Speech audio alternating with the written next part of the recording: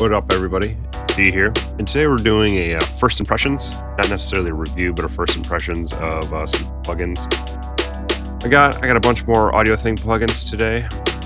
The survey tag, 10% off.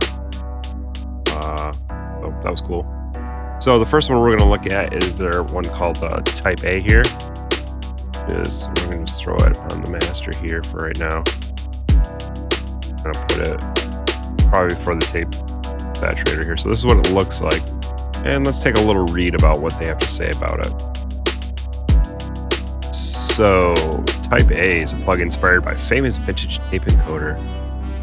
The original unit was designed to be a noise reduction system for tape recordings, decode stage, and playback decode stage. Type A emulates the encode stage, which is often misused as an enhancer, dynamically increasing the top end of the signal without introducing artifacts or altering the harmonic content. The result is similar to a dynamic EQ, which adds presence and air to any track in a natural way. So, that being said, you can hear, just turning it on,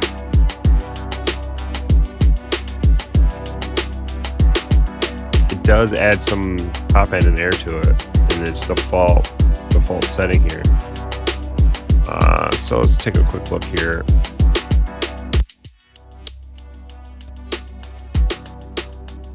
Interesting.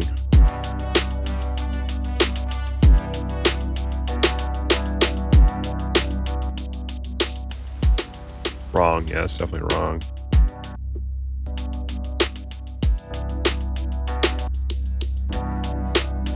So it's interesting. So it looks like we got some settings here. We can control the comp amount and then the volume of the bands here, it looks like.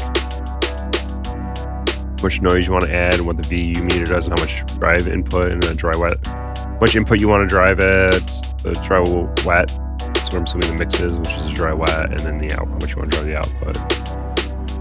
So turn everything off. Let's loop this part here, right? Right, so noise reduction.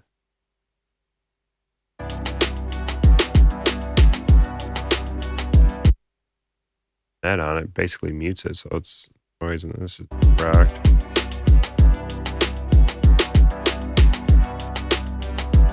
Probably really squash it. Compressor here.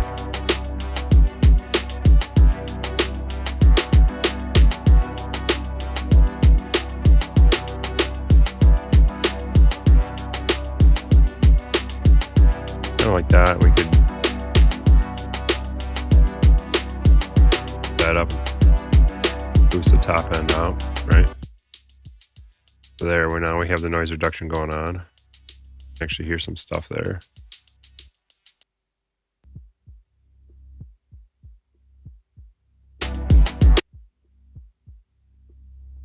That's just the low end. Give a nice little bump to that.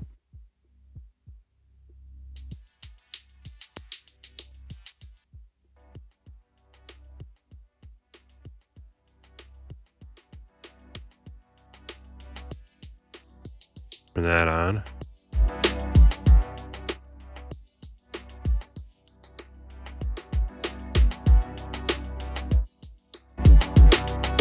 Interesting. And so let's bypass this to see if it's really making any difference.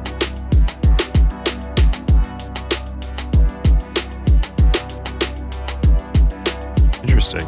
So you could just go wet, right? Or you could just go like this. Interesting. So yeah, I'm just going to keep it at this. I think this is a cool little plugin.